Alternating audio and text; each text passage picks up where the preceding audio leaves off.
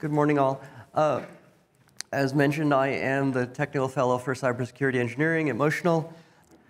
The thing about cybersecurity is that it is an unending battle to try to convince people not to do what they really want to do.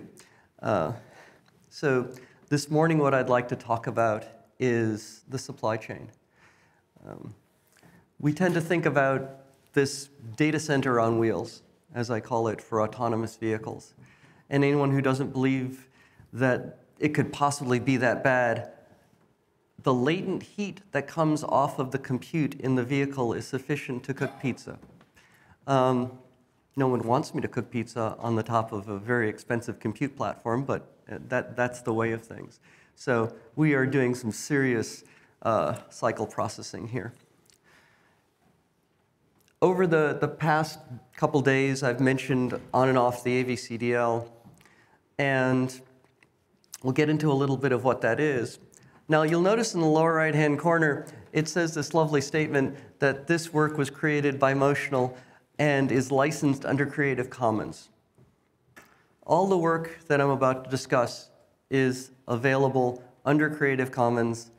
You can access it. You can do whatever you wish with it, per se, as long as you just give credit for it.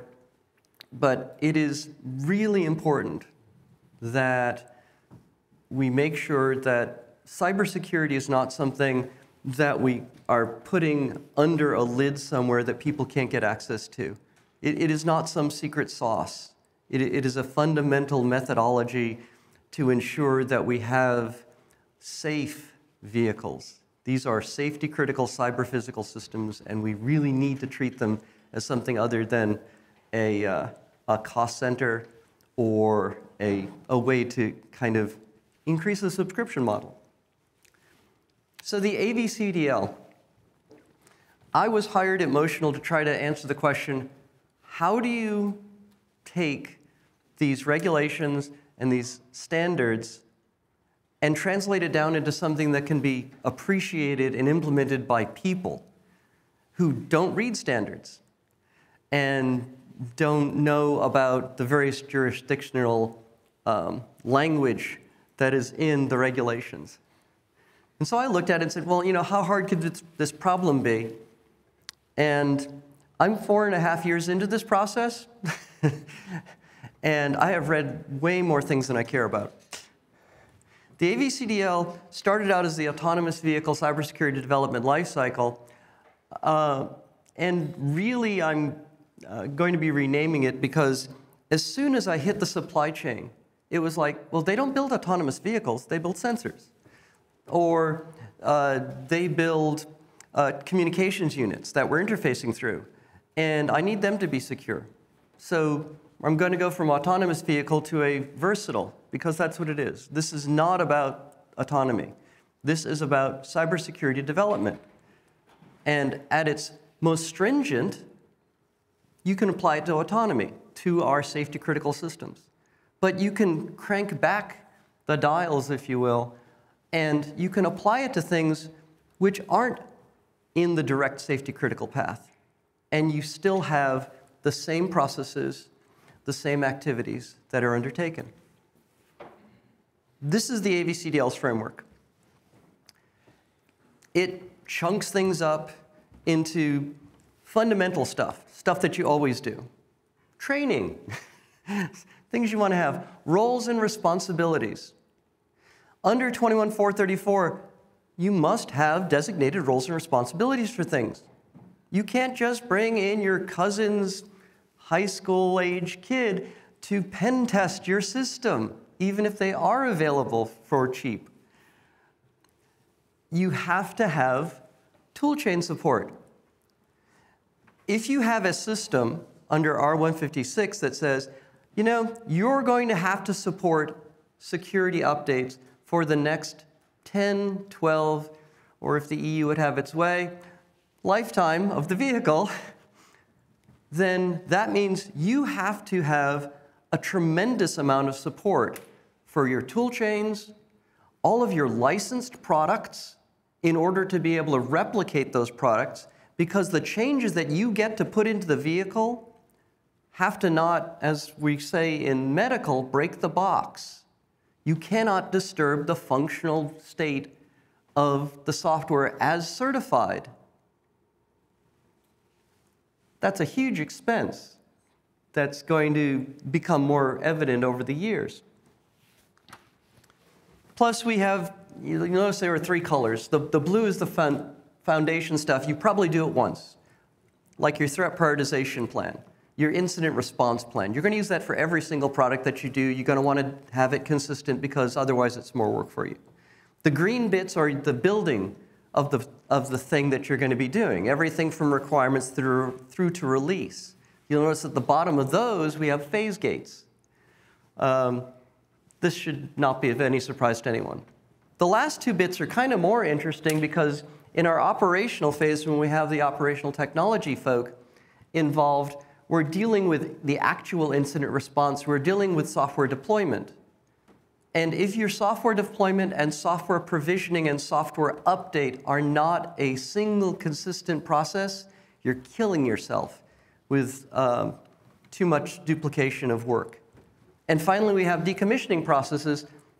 And this is the one that tends to really catch people internally and may kind of trip up safety people. It's like, well, why do you care in cybersecurity about decommissioning?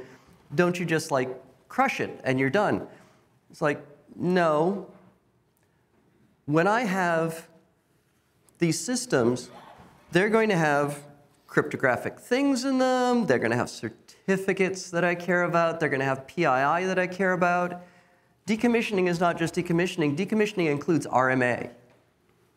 If you have a system that you pull out of the vehicle and you need to send it back to its supplier to have it worked on, what do you need to do in terms of securing the data that's in there to ensure that your secrets don't get leaked accidentally? All of these bits and pieces I ended up having to consider when constructing the AVCDL. The AVCDL itself has grown over 4.5 years. I mean, it didn't start out this huge thing. It was fairly moderate. There's a primary document which describes the processes writ large. There are roughly 70 secondary documents that talk about all of those activities that you saw on the previous slide. And they detail everything. There are blog posts that I wrote as a gentle introduction for management level folk to be able to appreciate why we do these things. Why do we need traceability? You know, what's this deal with traceability? Can't we just be agile? Additionally, there is a whole set of elaboration because it's great that I sit on ISO committees and talk to other people who sit on ISO committees and such. But as soon as I take that information and bring it down to the level of, all right, development team, I need you to tell me what static analyzer settings you're using. It's like, why? We use static analysis, therefore we're good. Static analyzers have huge numbers of settings. Which ones did you use? Why did you pick them? Are they used consistently? Well, why do I need to know that? It's like, because if you have cryptography in your system and you use the null cipher for the encryption suite, have you actually done anything useful with cryptography? Obviously, no. Implementation is right, configuration is pointless. So there's stuff that explains in more manageable terms what's happening there. The AVCDL has also been assessed. To my knowledge, just as a reference, the full presentation, including the script for it, will be up on the AVCDL site, as are all of the major presentations that I've created for it. So yeah, you'll be able to catch all of these slides in their wonderful 300 DPI glory. But the AVCDL, to my knowledge, is the only publicly available cybersecurity lifecycle which is fully documented, and it's been assessed twice by two sued. Now, the distinction between an assessment and a certification is that a certification, for those of you who have been through the process, is kind of a spot check. It's like, well, show me all your documents, and you say, look, here's a huge amount of documents. And they say, great, let's dig into this one, or let's dig into that one. An assessment is we did a line by line in both ISO 21434 and R155 through every single work product and every single requirement and showed how the AVCDL was compliant. And I have the two pieces of paper, and those are also up on the site. So if you'd like to look and see what exactly got assessed, it's there.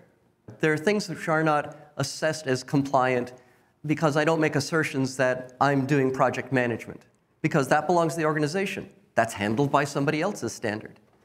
Don't do other people's work. Don't speak for other people. I don't speak for safety. Safety speaks for safety. I say, I need this from safety. I'm going to give this to safety. But that way, we never get out of sync that way. This is the assessment timeline. For those of you who've been looking at it, as I kind of ramble on here, you'll notice a couple of things. One is that it took 19 months before I was ready to go to get the actual assessment. That's after me looking at 21434 and figuring out what are all the bits I need. And then it took 8 months to get through that assessment. Let that settle in for all of those of you who think, oh, we'll just do our product and then we'll get assessed, or then we'll get certified and we'll be all good. There were 14 rounds of feedback that had to be addressed. This is after the 19 months of working with TÜV, feeding them. These are the kind of things I'm thinking about. So if you're not talking actively to your certification body, their support group, if you will, then expect that it's going to take longer than you think. Now, when we get to R155, that becomes simpler. That only took 6 months. And that's because working with the same certification body and all the things we learned from the 8 months for the previous one. So big takeaway from this is don't anticipate that you're just going to be able to go in cold, because if you do this at the end of your product cycle and you try to make this happen and they punt it back to you and it's something fundamental. Remember that I mentioned traceability earlier? If they say, oh, you know, we don't see that there's traceability here. How did you establish traceability from your design into something and you don't have that? What, you're going to retrofit traceability? So standards and regulations are always this big mess when it comes to people who actually do things. This is our ecosystem as it currently is today, just kind of as a rough. At the bottom here, we've got ISO 9000 and IATF 16949. Now, who here knows what 16949 is, just kind of offhand? Okay, cool.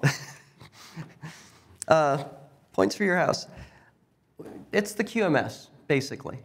You have to have something that's doing document tracking. Why? Traceability again.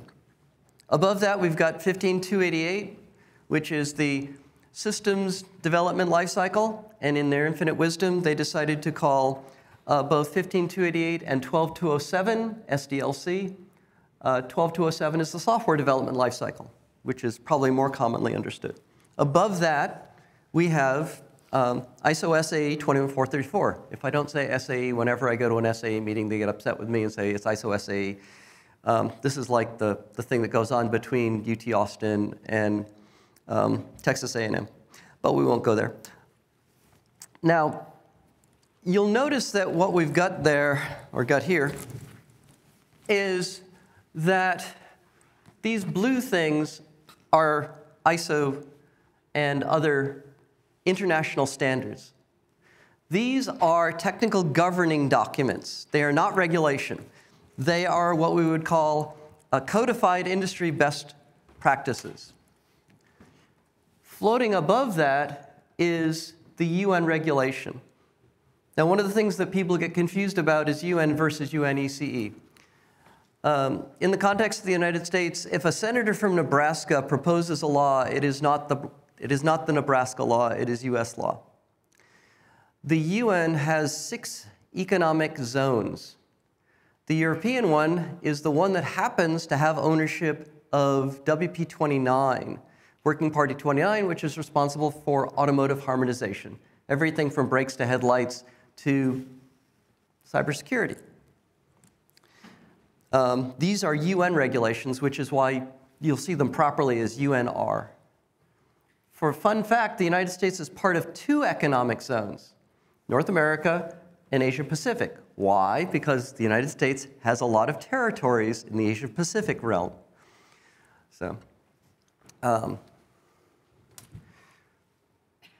we also have 24089, which is the software update standard.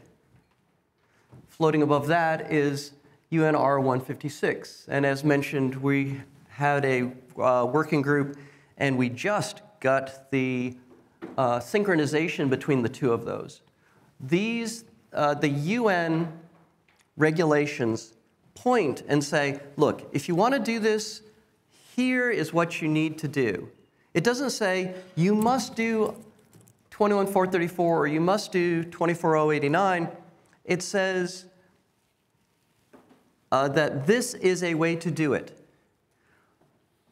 The certification body's opinions is that that means equal or better to. It's not, I can make up my own and you'll just accept it. You have to be able to show how your way of doing it is going to be equivalent or better than what is in the standard. You can do better? Cool, prove it. Now, above that we have ALKS, which is the auto lane keeping system. ALKS explicitly says you have to do everything in R155 and 156. So don't think you're just going to get away and say, I just do R155, R156, so I get R157 for free and a bag of chips. No. There are individual requirements, and finally at the top we have the space that I'm in, which is the autonomous driving space, and that will no doubt come from the EU's ARIES proposal. By the way, at the end of the presentation are 3 pages of references, all with links, which is a hallmark of the AVCDL. Everything is referenced down to the base references.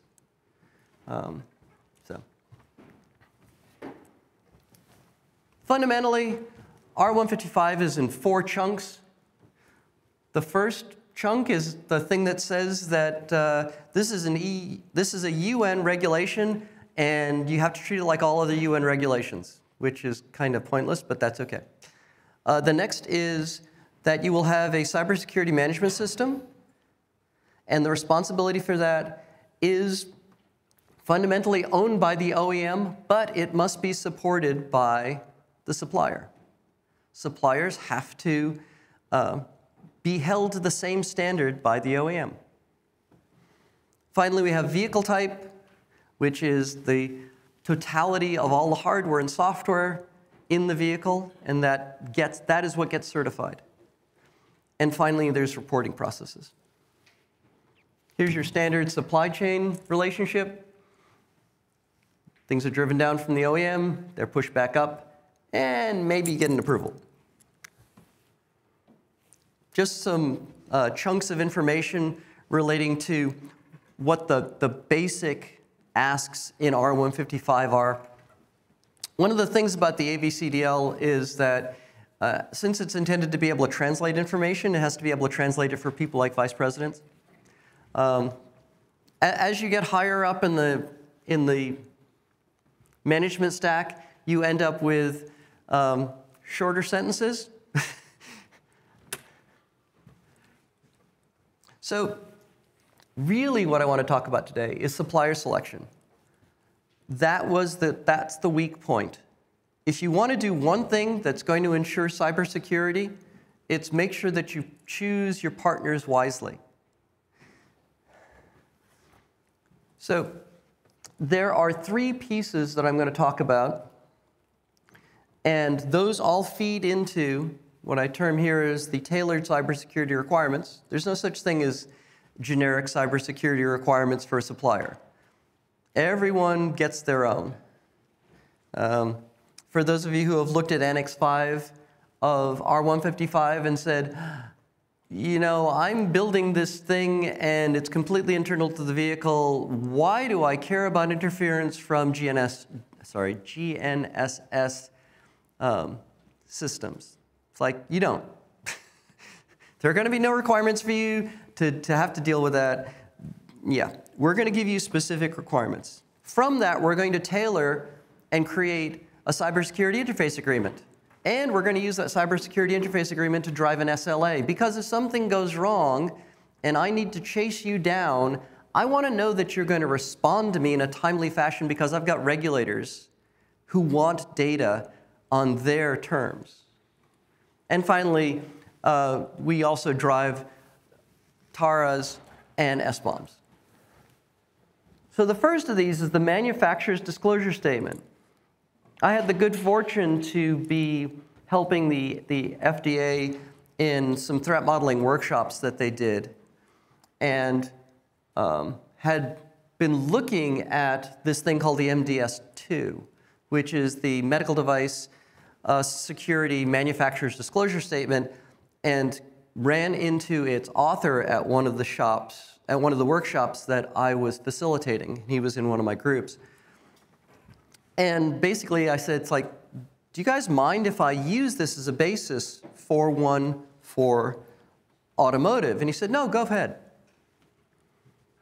So here it is. It's like about 120 questions. Now, manufacturers' disclosure statements have been around forever. This one is specifically tailored at what you would typically think of as ISO 27001 type of questions. What does your organization do? I want to know how you handle material. I want to know how you handle PII. I want to know how you deal with things like backups. Do you push updates? What are your expectations? How is your documentation? General questions, but I need to have them done.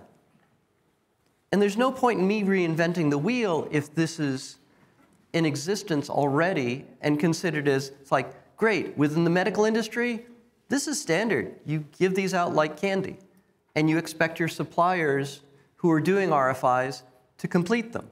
So this is the one that we have created that we think more appropriately addresses our space. And there are 2 documents to talk about it. Topics: everything data backup, storage, confidentiality, connectivity, or remote access. I don't want a web server on my LiDAR sensor. I'm sorry. As convenient as that might be. The next one is cybersecurity maturity. This is a topic that's near and dear and causes great aggravation for me as the chair of the SAE Cybersecurity Maturity Model Task Force. I took the AVCDL and I took the SEI, the Software Engineering Institute's CMM levels, and I paired them and give to every supplier. It's like, look, here, this is the AVCDL. These are all the processes that we do. We'd like you to tell us what level of maturity you have. And based on the standard 5+0 I use, because I think you should always have a true zero. I studied math in school, among other things. You know, what are you, where are you at with things, as I like to say? Now, I tell my SMEs, well, it's like, well, what do we do if they say that we have this level of maturity? I said, tell them that if they say, we're at a level 3, which means they have practices, and they're done fairly consistently, it's like, cool, we're going to spot check those. You're okay with that, right? So you can self-report, and that's wonderful, but don't expect that I'm not going to call you on it. This is a great diagram. And by the way, the AVCDL has a set of videos, and I go through this in one of them on the supply chain, where you have the CMM levels, you have what it takes to get there. The purple line at the top, you'll notice the far right, it talks about the diminishing returns. You're putting an awful lot of money in, because money is up on the vertical axis, and you're not getting much out. So the idea that you're going to be doing world-class practices, if you have a company that has lots of money to throw at things, there are probably about 6 in the world, then you can say, sure, let's get that extra 1%. But for most people, the sweet spot is going to be the green zone in the middle, where you're dealing with well-defined processes that you're doing enterprise-wide. And if you're really, really good, you're doing quantitatively controlled things. So you're actually measuring stuff, and you're seeing, it's like, how can I keep this going properly? Again, link to this diagram, which is not mine originally, is in the references. Now, for those of you who are looking really closely, you'll see that vertical red hash line, which is talking about the negligence threshold. If you are not at least at a level 2, you're really not in a position to be in a safety critical space. We take that, we make a summary, we say what they say, we develop the RASIC at this point. And we say, all right, you're going to be doing stuff, we're going to be doing stuff, this is the CIA. We establish all this. This ends up in a longer document where we go back and forth, and we say, we'd like you to do this. And they say, we'd really like to do this. And we capture all of that dialogue that goes back and forth. But then we take it and we say, we evaluated it, and this is what we think. And then we can plot it. So around the edge are all of the AVCDL processes. And we do the spider diagram. So over time, what we can do is we can say, how are things changing? 21434 requires that you have continuous improvement. If you don't measure, it doesn't matter. If you don't measure, you can't establish continuous improvement, and you certainly can't use it as evidence to your certification body as you get certified over time. The last thing is process mapping. It's all well and wonderful that Charles has an AVCDL, right? Now, no two companies have exactly the same set of processes. But how many of your companies go to the trouble of establishing what the mapping is between them so that you don't end up with things on the floor at the end of the day? One of the most difficult things in the world to do is to realize that you have a gap and to go back to your supplier and say, oh, we realize that there's a gap. We need this little extra thing. What's the incremental cost of extra things these days? Usually they end in M. So what we do is we provide them with a way to create that base mapping. And we say, here's all of the AVCDL processes. Now this is 21434 on the vertical, and the AVCDL across the top. And we also provide a blank one that says, so this is how we created these processes. Now, we're going to put AVCDL down the side, and you guys put yours across the top. Whether it's ASPICE or AutoSAR or BSIM or some other system that you happen to have. It doesn't matter, it's your system. What matters is that we know that we're covering everything and we can address everything. So this is our gap analysis. Now, for those of you who like jokes, what's the difference between waterfall and the V model? There you go. Nothing. Typical supplier processes. Now, for those of you who have played with ASPICE, have played with AutoSAR, no, it is ASPICE. For those of you who have played with ASPICE, it's like, yeah, that looks like ASPICE. That looks like a lift. Sure. So, this is what happens when you map those chunky processes onto the AVCDL ones. You'll notice that the AVCDL has more granularity because life has more granularity. By the way, 21434 doesn't require that you do attack surface analysis. It doesn't require that you do static analysis or dynamic analysis or fuzz testing or penetration testing. Now you're going to say, but it's in a note. It's not a requirement, and it's certainly not in a work product because it's not in a requirement. This is a distinction we call normative, which are the must-haves, versus informative, which is we have commentary, but we didn't reach consensus on it, so we're not going to make anyone do it. So, where do we go from here? A lot of stuff, a lot of information. Oh, I'm doing good for time. A whole bunch of documents that feed together, that lead into things. It's not just here, have these 3 things, off you go. No. There are documents that give you general commentary. There are templates. There's documents that talk about how to do the templates. And there's where they all feed into. It's like, every piece is important. This is why. Now, the AVCDL, as I mentioned, is available publicly, and this is where it's available publicly. Nutonomy, by the way, is one of the companies from which Motional was founded. And if you just go to GitHub and type AVCDL, you'll get there. But that is the URL. Now, qualified and trained. This includes your supply chain needs to be trained with some of these things. So there are, this is the training path for the supply chain. The one for the mains is much larger. The ones in green are the ones that I have videos created for already. And those videos are up on YouTube. youtube.com/AVCDL. I have almost 60 subscribers, by the way. So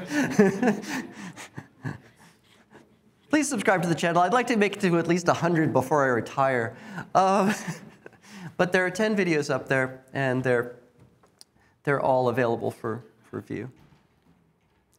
Now, the other thing is that all of the materials that go into the videos are also in the repository, including the scripts. So if somebody wanted to take them and translate them into a different language, make a separate audio track, create subtitles, whatever have you, the intent here is that the community have access to this information and be able to utilize it. And Motional has been very generous in giving me the ability to make this public. Block Harbor has been a very fundamental proponent, an early proponent, in fact, of the AVCDL, and has really supported the efforts of the project. Now, just to let you know, it's like, yeah, here are all the references. So I'll turn it over for questions.